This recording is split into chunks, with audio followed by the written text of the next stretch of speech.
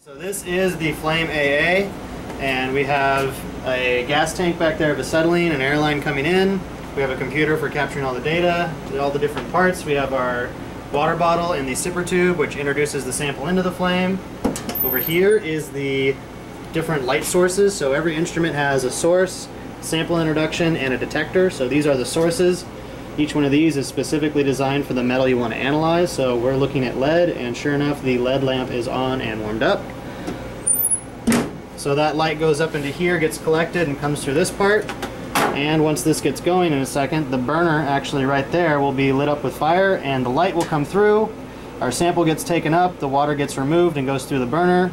The sample gets excited by the light, and all the light emitted gets collected over here, where there's a detector. The detector sends it over to the computer, and we read that data out as a number. So it won't let me do it with the flame open, but That's a good idea. and now we have fire.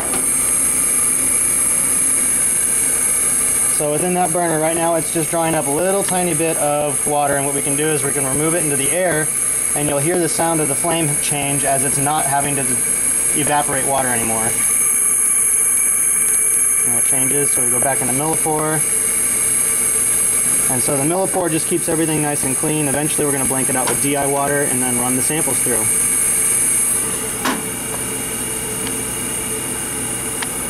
So we ready to run samples? Sure. Alright. So let's first do the method.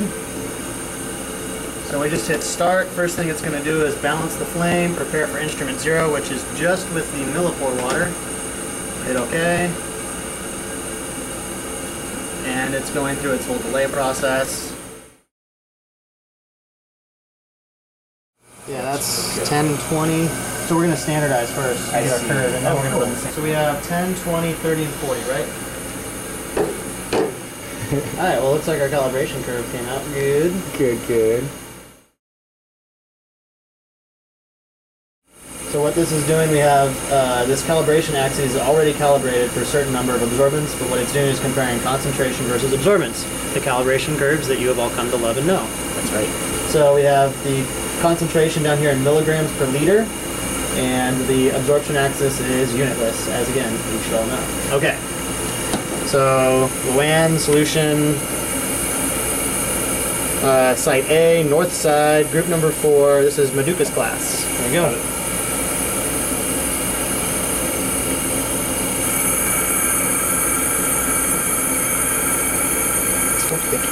Try and leave it towards the top, because it has a lot of sediment in the bottom. Oh, I see. Now you can see the color. Oh wow, yeah.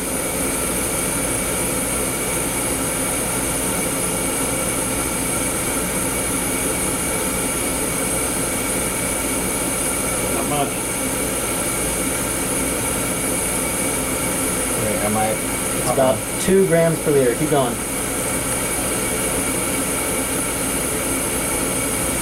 Yep. Alright, next solution. So just wipe down the outside. Alright, should I? What? Yeah, wipe it down, then put it in the DI. Alright, what do you want to put done ones? I'll take it. Okay. Wesley Sutra, Group 1, my class. Go ahead.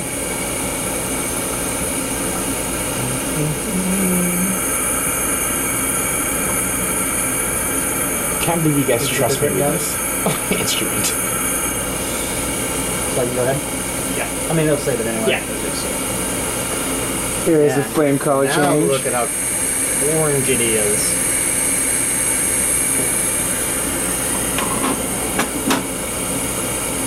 Oh, what up? That's a lot. That is some lead. Wesley Sutra.